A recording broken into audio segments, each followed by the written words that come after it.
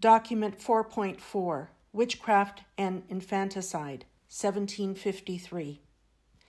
Introductory Commentary.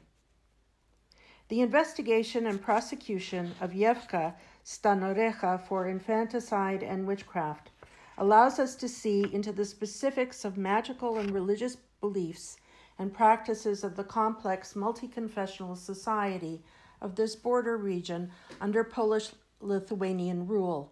It uncovers a set of ideas about witchcraft that incorporated some of the tropes circulating in the Catholic world, ideas about witches' flight and perhaps about witches' Sabbaths, tropes rarely seen farther east in the Orthodox world. The influences of Roman Catholicism and its demonology are evident in the Ukrainian areas, in part as a result of the 1595 imposition of the Uniate Church, which allowed for Orthodox ritual but required obeisance to the Roman Pope. As time went on, Catholic influences became stronger as literacy increased. This case also exposes the harsh exactions of Magdeburg law, revealing a sinister aspect that can come as a surprising discovery in a form of law often touted for its respect of the rights of urban citizens. Here we see both the court's commitment to a full investigation and its willingness to use cruel torture to elicit the truth it had already predetermined.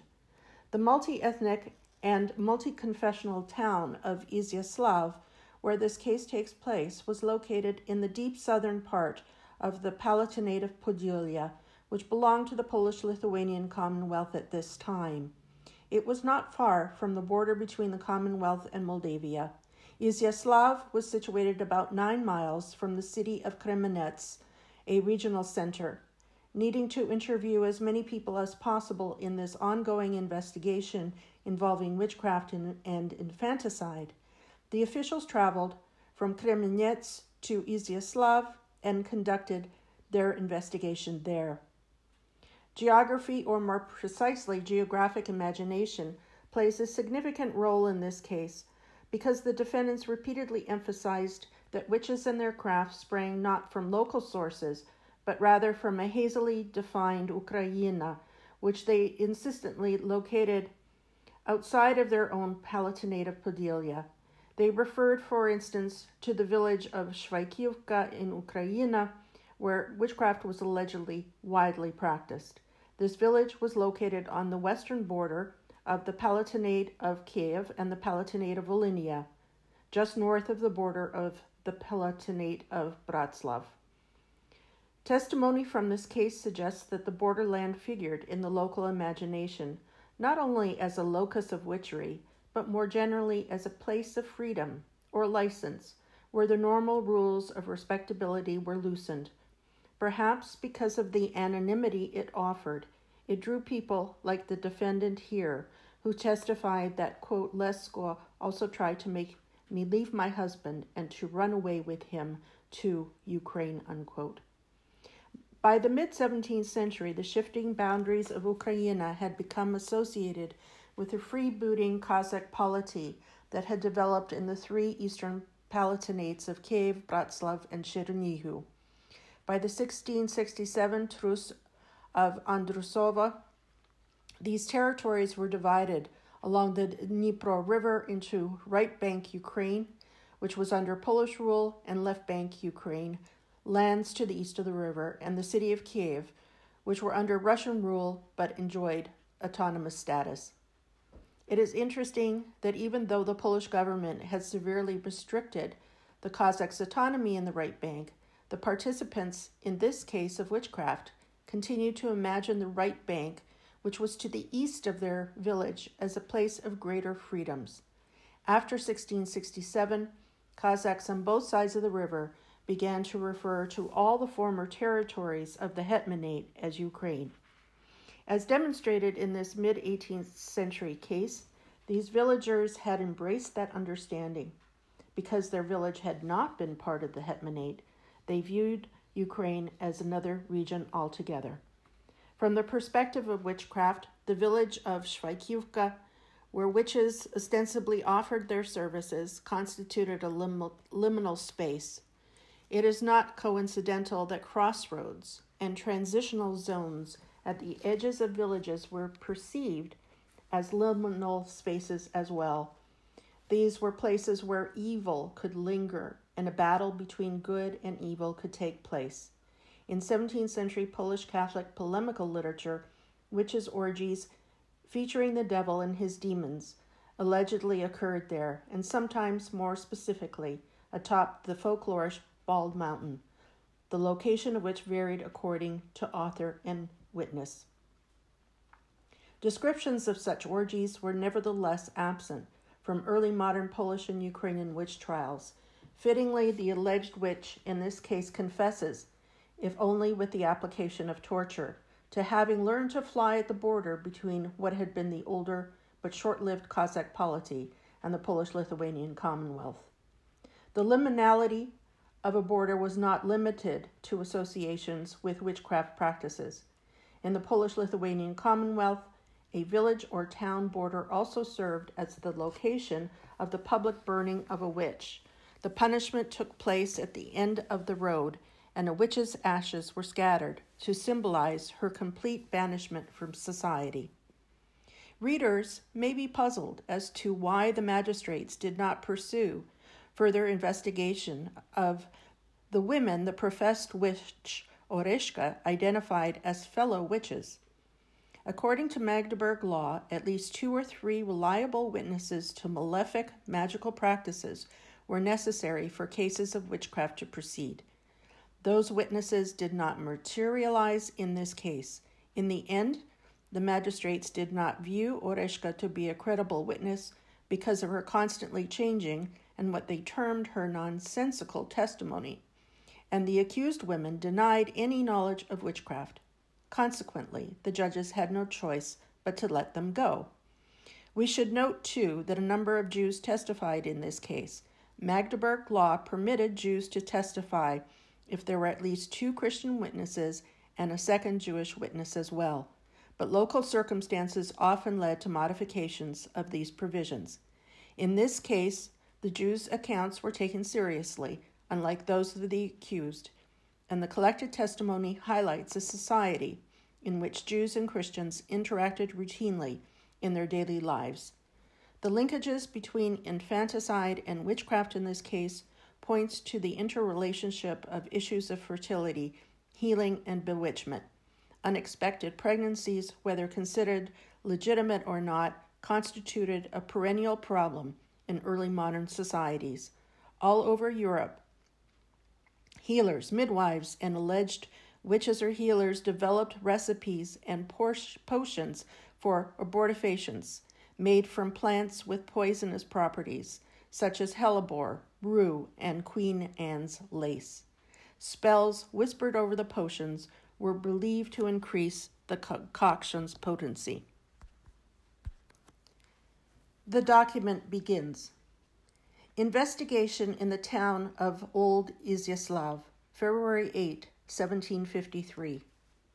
We, the authorities of the city of Kremenets, Mayor Jan Pavlovich, official Michal Yurkevich, councillors Vasyl Boshkevich and Stepan Sichkovsky, together with Fedor Rozdolsky, who at that time was the scribe of the town hall of Kremenets, went to the town of Izyaslav to adjudicate the following criminal case.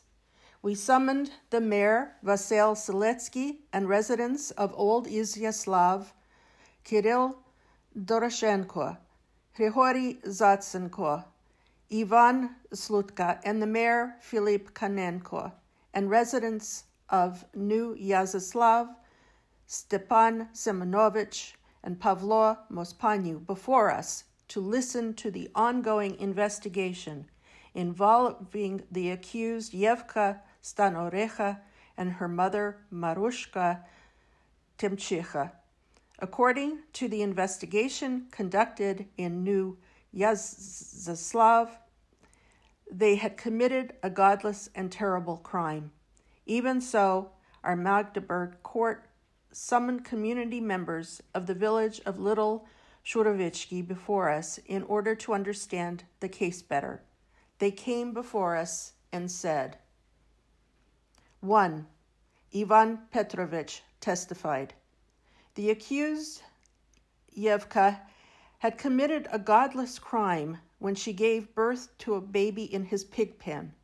She left it in the manure among the pigs and went off to the tavern. When my children saw the baby, they informed me about it. So I headed down to the pig pen and saw that the pigs had already devoured the baby's breast and little neck. I ran off to the administrator to tell him about it. After we thought about it, we decided that no one else could have committed this godless crime except for the accused Yevka Stanorecha. We went to the tavern, tied her up, and handed her over to the estate authorities. She came with us and publicly and freely confessed that she was responsible, but added that the baby was stillborn. To rid herself of her shame, she had left it in the pig pen. 2. The Jew Zander Kishmanovich, a tenant of the village Worobec, testified that the accused mother had stayed at his tavern.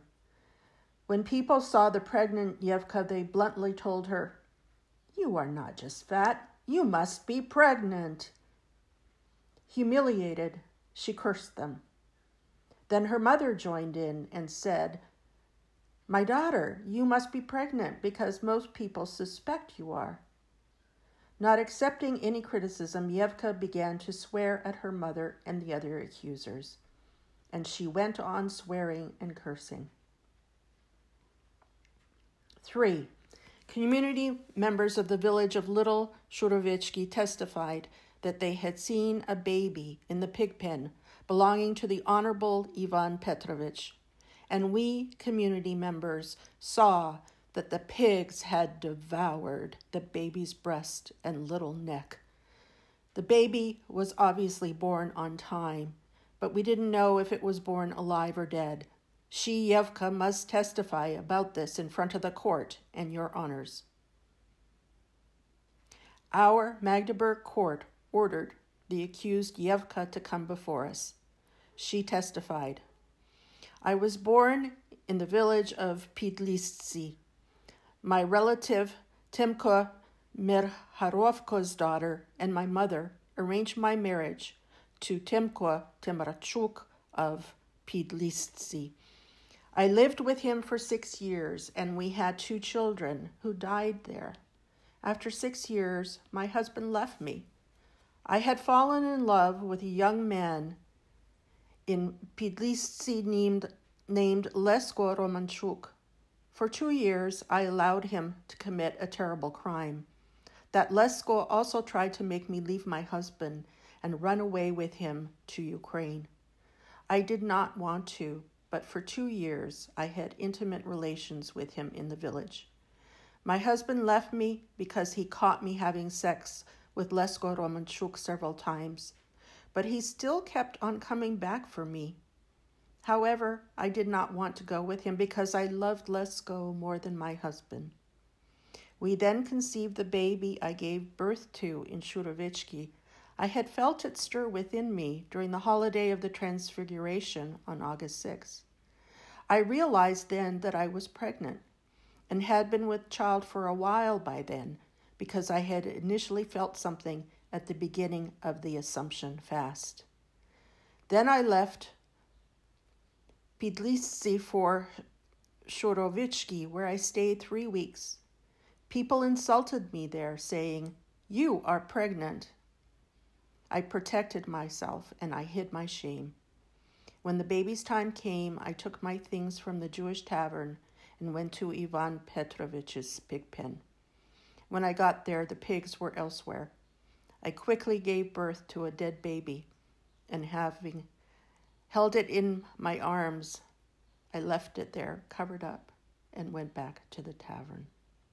A Jew entered the tavern and announced they had found in Ivan Petrovich's pig pen a dead baby, whose breast and little neck had been devoured by the pigs. I confessed that it was my baby. and when community members arrived at the tavern, they took me to the estate authorities. After hearing the free confession of the accused Yevka Stanorecha, our court ordered the accused mother, Marushka, to appear before us. She testified. My daughter went to the village Shurovitsky, where she stayed 3 weeks. She did not admit to committing any evil deeds. When I tried asking her several times if she was pregnant, she answered rudely.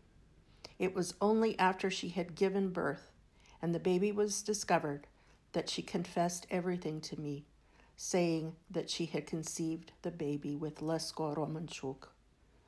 But she said that the baby was stillborn, and I do not know any other bad things about her or myself. Having listened to the testimonies of both sides, our Magdeburg Court of Kremenets found the information wanting. This is why we postponed the next hearing until Monday, February 12 at 6 o'clock. On February 12, both sides appeared before the court. The community members of the village Shurovitsky repeated their initial testimonies. However, the accused stood and said, I poisoned that baby with the encouragement of a girl named Oreshka Lechmanica after I confessed everything to her. She responded, I will give you a potion and you will lose that baby. She gave me the potion in Pidlissi on the holiday of Most Holy Mary according to the Greek rite. But I did not drink it until the pre-Christmas St. Philip's fast. And on the third day, almost as soon as I had taken it, I lost the baby. Having given birth to a stillborn baby, I buried it in the manure among the pigs. It was found only on the second day after I did this, and its breast and little neck had been devoured by the pigs. Our Magdeburg court has heard today's confession of the accused Yevka Temrachushka. Because she did not tell our court what we wanted in her first testimony, and this time it came out that she was encouraged by the girl Oreshka, who gave her a potion to poison a baby, our Magdeburg court wants additional information. That is why we are sending her to be tortured. According to the law and statutes, our hangman should thrice stretch her on the rack and simultaneously burn her hands with candles.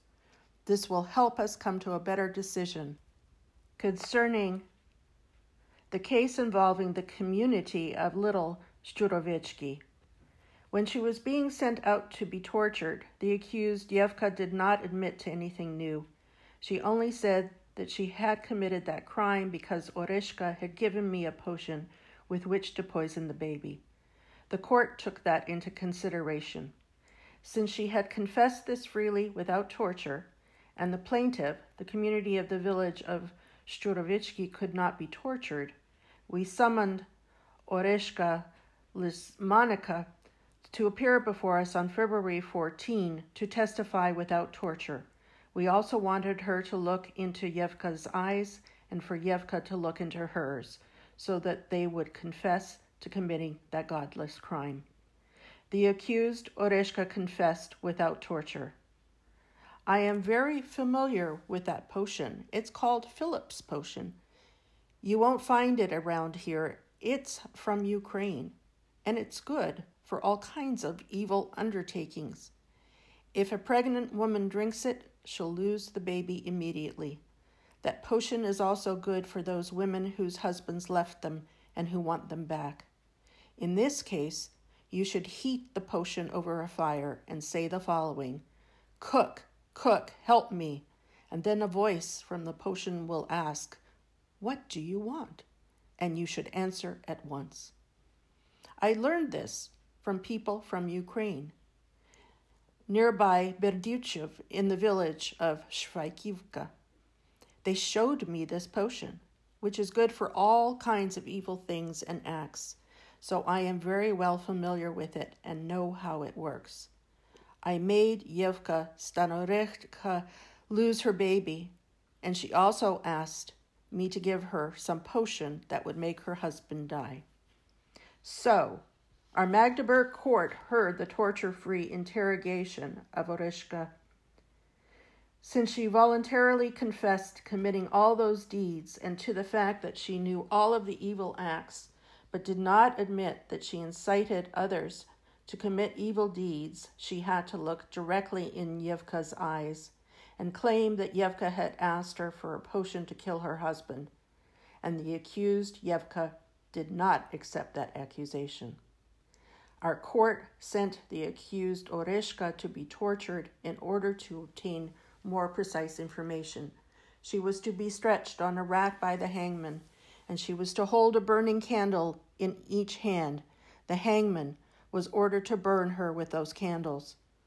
For the purpose of a fuller record, she was asked the names of people for whom she used her witchcraft, who asked her about it, who taught her. Confession of the accused Oreshka under torture. 1. She said that she had obtained the potion that she gave to Yevka for the evil deeds from a man called Ilashuk. 2. She did not answer one of the questions above. 3. She confessed that Yevka did not ask me to give her a potion to make her husband die.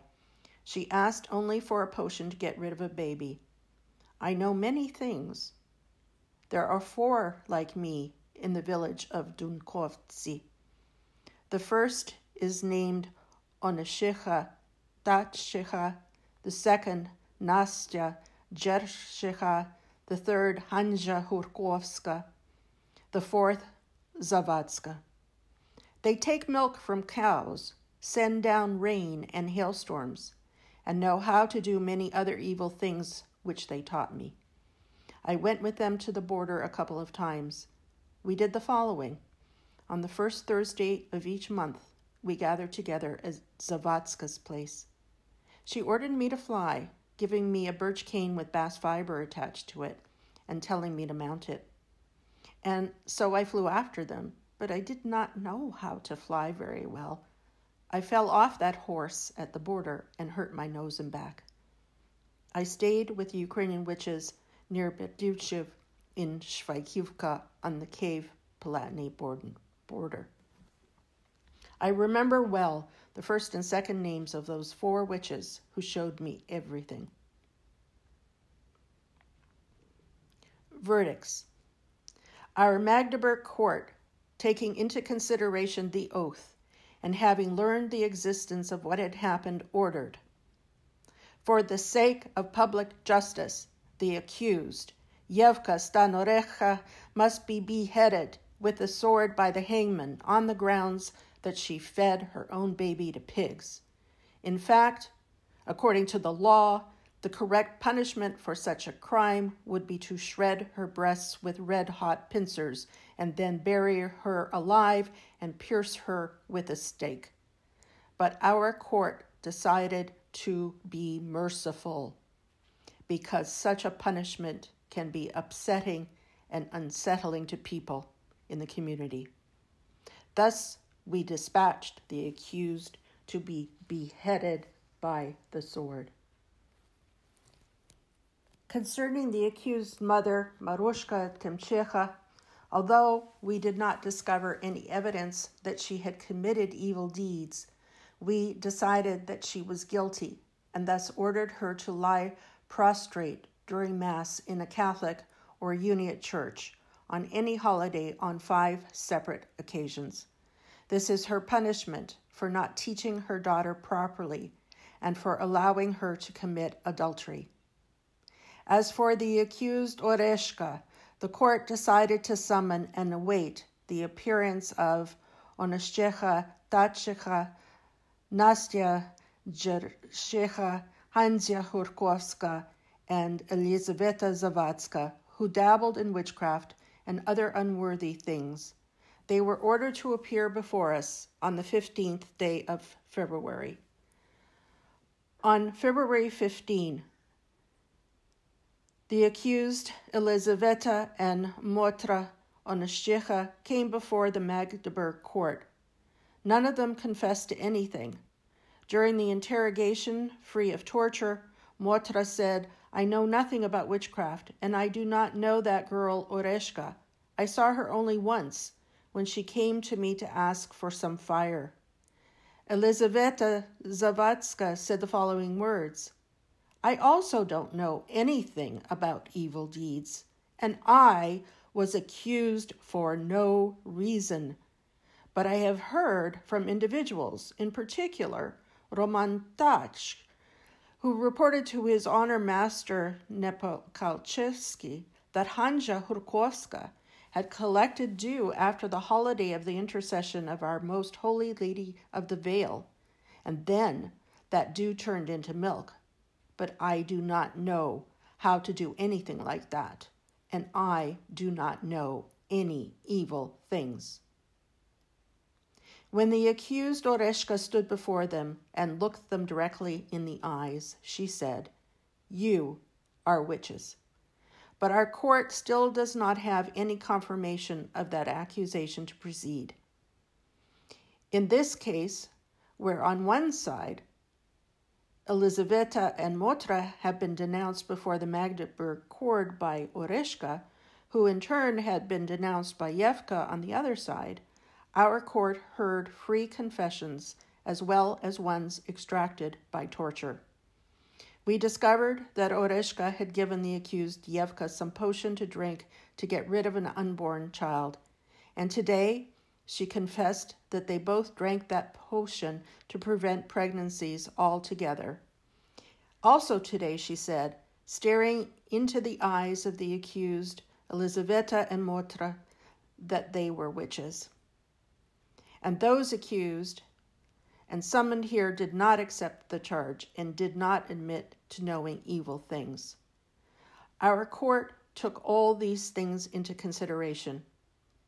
Since the accused, Oreshka Lichmanacha, had been summoned before the court several times, and each time she gave a different account and uttered nonsense, we order that she be sent to the same square as was Yevka Stanorecha, where she is to be punished with corporal punishment, that is, with 50 strokes of the whip by our hangman, Anton Kadrutsky. That punishment will be repeated every 3 months for a total of 4 times. So in total, she will receive 200 strokes. We do not have any confirmation of the evil acts of the accused, and summoned Elizaveta Zavadska and Motra Tachcheha, which means that we cannot verify the information. But since our court is trying to deter witchcraft and inhibit witches, we order, if in future the accused Elizaveta Zavadska and Motra Tachcheha, as well as Hanja Hurkovska and Oreshka Lichmanacha, or any of their descendants, are proven to have used any witchcraft or sorcery, whether in a few years or in decades to come, they will be burned alive as prescribed by Magdeburg law.